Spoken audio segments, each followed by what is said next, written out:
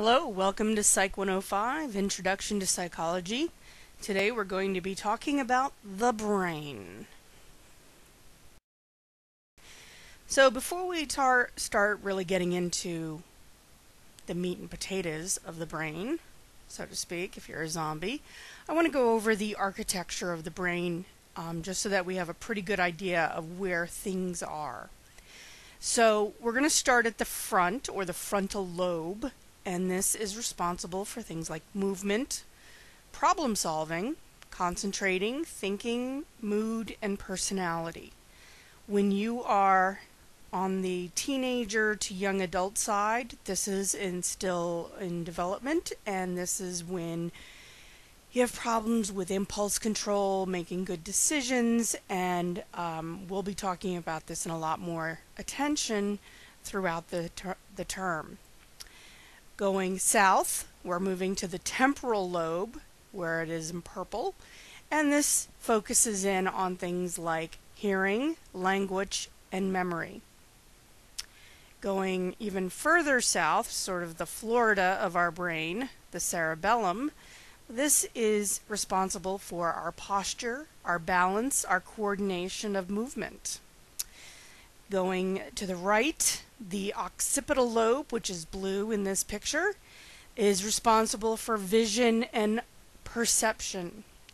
Finally, the parietal lobe is responsible for sensations, language, perception also, body awareness, and attention. Getting even deeper into the brain, there are a few areas that I really want to focus in on because they're going to be important throughout the rest of the term, because these play a huge role in the issues that we're going to be discussing, whether they are relative to psychosis or mental disorders or just problems with sleeping or memory. So again, starting on the left-hand side with the prefrontal cortex, this coordinates and adjusts complex behavior, impulse control, control of emotional reactions, personality, focusing and organizing attention, and complex planning. Going south to the amygdala, this is such an important little piece of our brain, but it connects emotion and memory. This is where we learn how to be afraid. And this is evolutionarily why we have managed to survive, because we learn that you don't jump into a pool of fire because that is going to hurt a lot, whereas jumping into a nice cool swimming pool in the hot days of summer is going to feel good. So people who have damage to their amygdala oftentimes have lost their ability to learn what to be afraid of, and they take risks that go beyond what a normal person would take. Finally, they help convert short-term memory into long-term memory. Going up to the top right, the hypothalamus function maintains body homeostasis, regulates sleep, and it releases oxytocin, which is also known as the cuddle hormone. So when you hold a baby, when you feel really happy inside, these are the feelings that you get when oxytocin is released. Oxytocin, by the way, is also released when you orgasm, which is why after you have your orgasm you want to cuddle and then get a sandwich. So finally, the hippocampus function turns information into learning and memory. So if you think about it, all day we're being bombarded by data, by information, whether it's noise or pictures or data from our phones, and most of it we're able to block out. But a few pieces of information actually stick. So that stuff that sticks has been turned into learning and memory. Stress can cause damage to this area, and a shrinking hippocampus is associated with dementia and depression. If you go on antidepressants, that can reverse the problems that you may experience with a shrinking hippocampus. So let's talk about the brain as we know it. It is 1,350 grams, which is about just under 3 pounds. It is fueled by sugar, or otherwise known as glucose, and oxygen. Very important, which is why you need to make sure you have breakfast before you come to class or you go to work. It's important to have complex carbohydrates that'll turn into good sugars and not just Pop-Tarts which turn into bad sugars. And why, when a lot of people take exams, they feel themselves freeze up. It's because they're hyperventilating and they're not getting deep cleansing breaths. They're not getting the oxygen to the brain. There's about 1 trillion cells divided into neurons and glial cells. The typical structure of your neuron is on the left, and you'll see the dendrite on the left and the axon terminal on the right, and you have in the middle the axon, the myelin sheath, the Schwann cell, and the node of Ravinier. On the right hand side is an astrocyte. It is a type of glial cell. Now, just to kind of put this in context, this class is about psychology, so we need to learn a little bit about the brain, but it's not an anatomy class, so we're not going to go deep into learning every aspect of the brain. So we're using what we need to learn about psychological issues. So we're going to start off with discussing glial cells in more detail. Glial is Greek for glue. These cells are non-neuronal cells that provide support and nutrition and form myelin, provide scaffolding to guide the growth of developing neurons and support mature neurons, wrap around neurons to prevent interference from other electrical signals, release chemicals that influence a neuron's growth and function, and they participate in signal transmission in the nervous system. So they're kind of your supporting cells in the brain. In the human brain, glia are estimated to outnumber neurons by 10 to 1, and what that comes out to mathematically is there's about 900 billion glial cells compared to 100 billion neurons. All of that in that 3-pound gelatinous thing in your head. Then we have our neurons. These are responsive cells that process and transmit information by chemical signals. We're going to talk about these chemical signals in a lot more detail later. Neurons respond to stimulus and communicate the presence of that stimulus to the central nervous system, which processes that information and sends responses to other parts of the body for action with 2 extensions. One receives electrical signals, and those are dendrites, and one transmits electrical signals, and those are axons. Neural functions are reception of sensory information, so you touch something that's super hot and you're going to feel it. Control of muscle movement, regulates our digestion, it secretes hormones, and we engage in complex mental processes, whether that's thinking, imagining, dreaming, or remembering. New neurons grow in the hippocampus and the olfactory bulb. 100 trillion connections in the child's brain form during their development. So, while the child is growing up, all of these connections are being made, which is why it's so important to make sure that your child is being stimulated intellectually, socially, environmentally. Any cognitive stimulation is going to create a connection. Nature makes more brain cells than we will need to ensure that the brain will be able to form sufficient connections. Neurons that do not make connections die. This process continues throughout life, so it's a use it or lose it concept. Those that make connections survive. And during infancy, connections among the neurons increase. So from that minute where your baby is born through that first 18 months, your baby is growing not just physically, but their brain is learning so much. They're learning how to walk, they're learning how to feed themselves, they're learning how to make noises that become words, they're learning how to communicate verbally and verbally. I mean, if you think about it, everything that a baby has to do in that first 18 months, it is pretty phenomenal how much they accomplish. Neurons function as electrical nerve impulses or messages that travel along the neurons. Neurons communicate with one another. The dendrite of one cell receives a message from the axon of another cell. The space between the dendrite and the axon is called a synapse.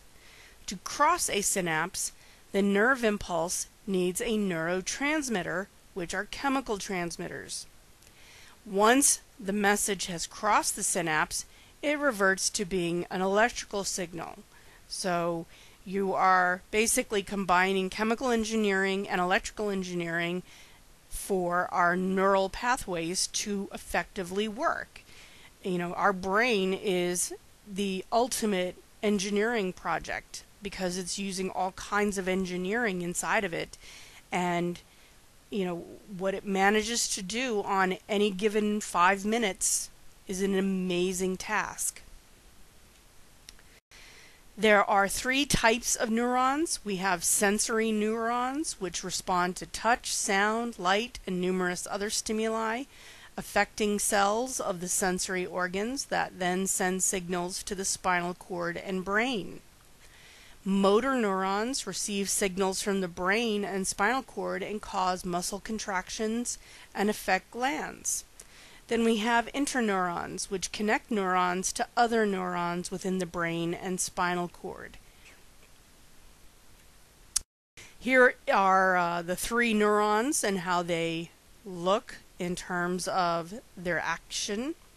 The top left is our sensory neuron, and you'll see the neuron for smell and vision. On the right top, we have our motor neuron. And then on the bottom, we have our central nervous system interneuron. And you'll see the dendrites, the cell body, the axon.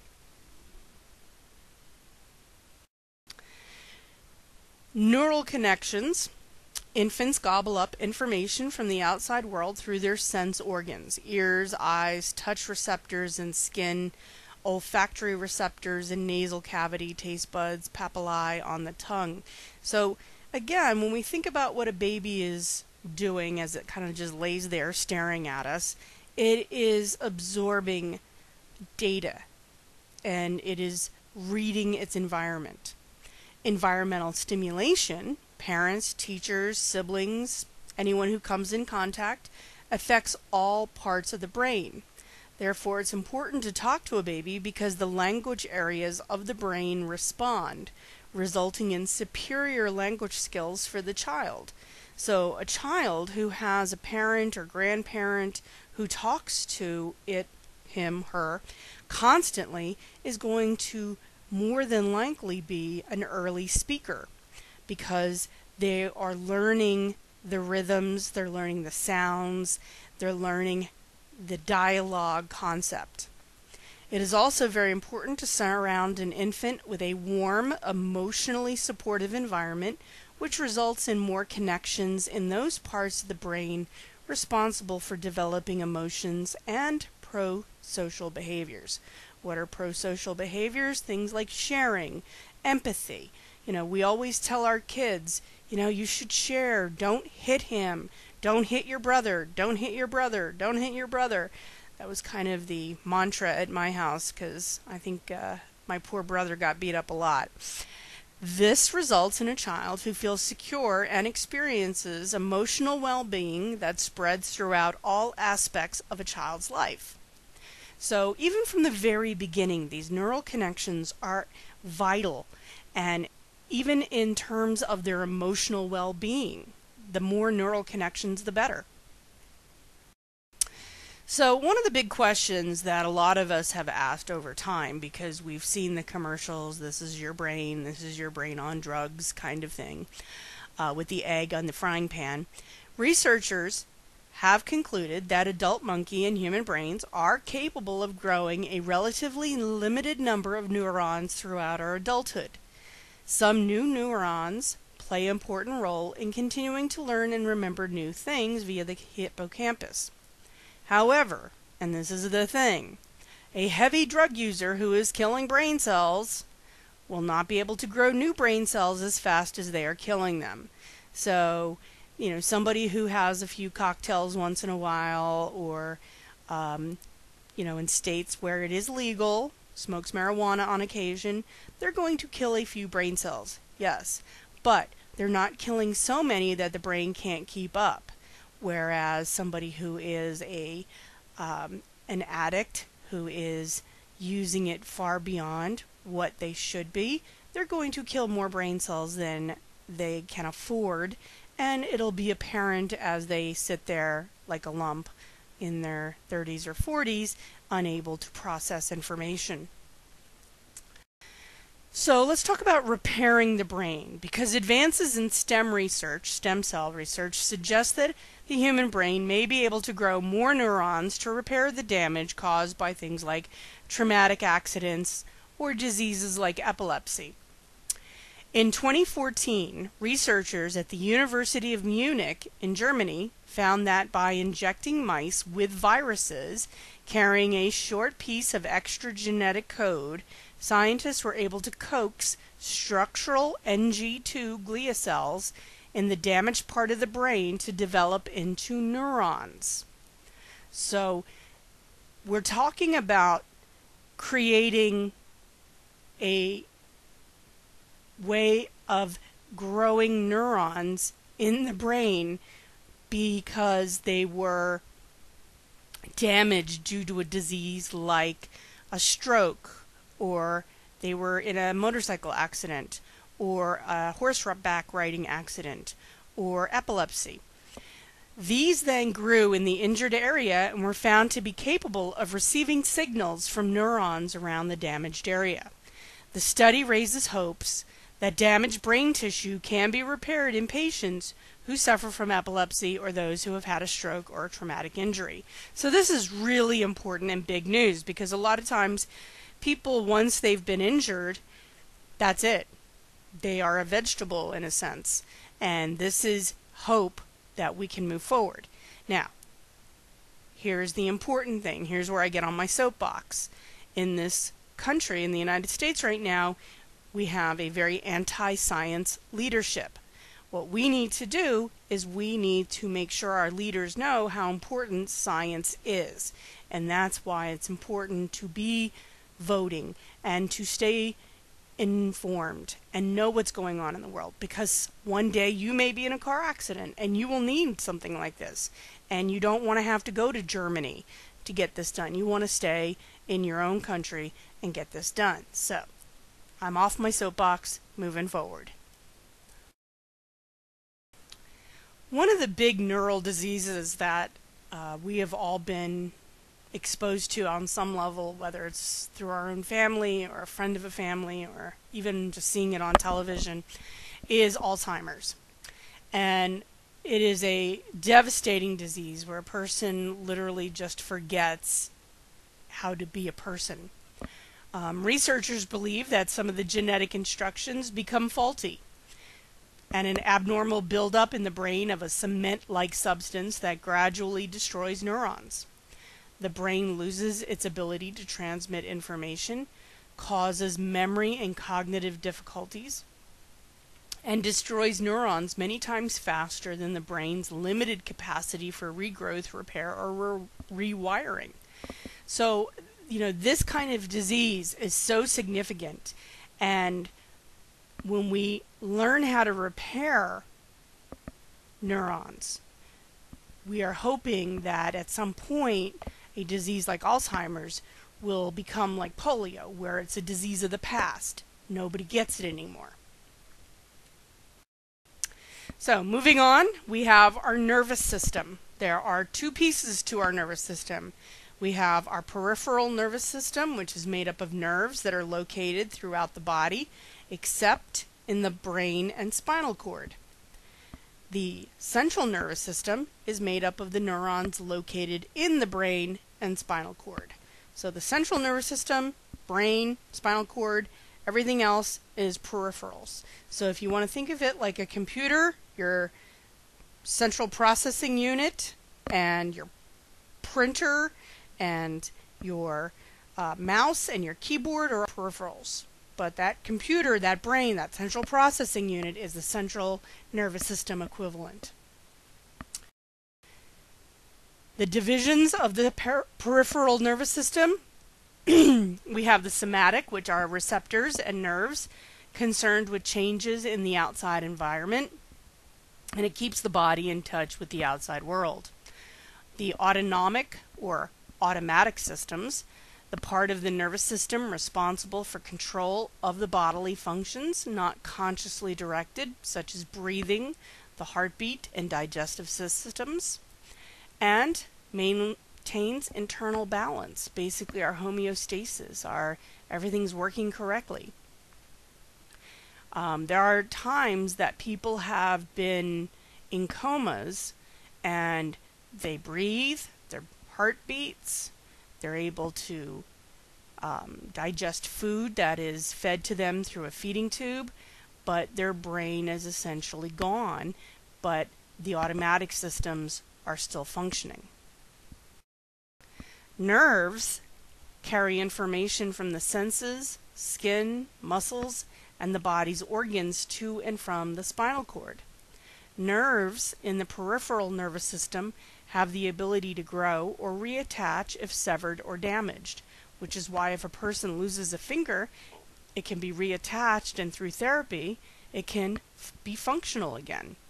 The conduction of nerve impulses is an example of an all or nothing response. In other words, if a neuron responds at all, then it must respond completely. So we're going to move on to neurotransmitters, and these are the brain chemicals that communicate information throughout our brain and body.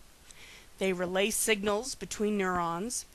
The brain uses neurotransmitters to tell your heart to beat, your lungs to breathe, and your stomach to digest. They can also affect mood, sleep, concentration, weight, and can cause adverse symptoms when they are out of balance. Neurotransmitter levels can be depleted in many ways. It is estimated that 86% of Americans have below ideal neurotransmitter levels. Stress, poor diet, neurotoxins, genetic predispositions, drugs, prescription and recreational, alcohol, caffeine usage can cause these levels to be out of optimal range. So, there's a whole variety of things that can affect neurotransmitters, but the reality is these are such an important part of how our brain functions. So we're going to start off with serotonin, which might be the one that people are most familiar with. In the central nervous system, serotonin plays an important role in the modulation of anger, aggression, body temperature, mood, sleep, human sexuality, appetite, and metabolism. Depression and anxiety can result if our body does not make enough serotonin, or if we do not have enough receptor cells in our brain. So we have cells on our brain that seek out serotonin, and if we don't have enough of those, then it's like throwing a ton of spaghetti at one person. They can only eat so much. The serotonin cannot reach the receptor cells. Something's in the way. Something is not allowing the serotonin to reach the receptor cells. So when the doctor gives you medication for depression, usually an SSRI, it's a serotonin reuptake inhibitor. What that does is it allows your brain to be bathed in serotonin so that you get enough serotonin. The receptor cells can continually absorb serotonin, and you will feel a moderation in your mood. Nothing is quite so bad anymore. And as that begins to work, you feel less depressed, less morbid, less maudlin, less like you want to jump off a bridge sometimes. Then we move into dopamine. In the central nervous system, dopamine plays an important role as a neurotransmitter in the modulation of regulating attention, cognition, movement, pleasure, impulsive behaviors, and hormonal processes. Parkinson's disease, attention deficit disorder, and schizophrenia all involve abnormalities in the dopamine system.